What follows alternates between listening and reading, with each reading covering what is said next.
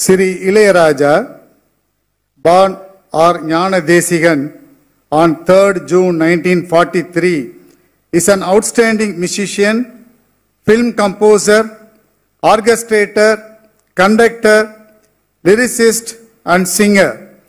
During his career spanning 45 years, he has composed approximately 8,500 songs for over 1,000 feature films.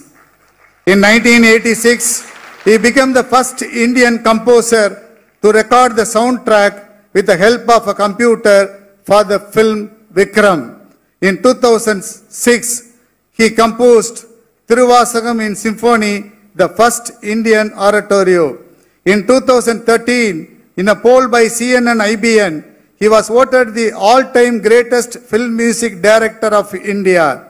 In 2014, the American World Cinema Portal Taste of Cinema placed him at the 9th position in its list of 25 greatest film composers. He is known as Isaignani and is also referred to as maestro by the Royal Philharmonic Orchestra, London. In 2012, Sri Ilayaraja received the Sangeet Nadak Academy Award.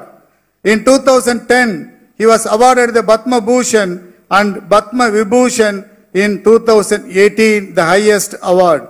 In July 2022, he was nominated to the Rajya Sabha by the Government of India as a Member of Parliament.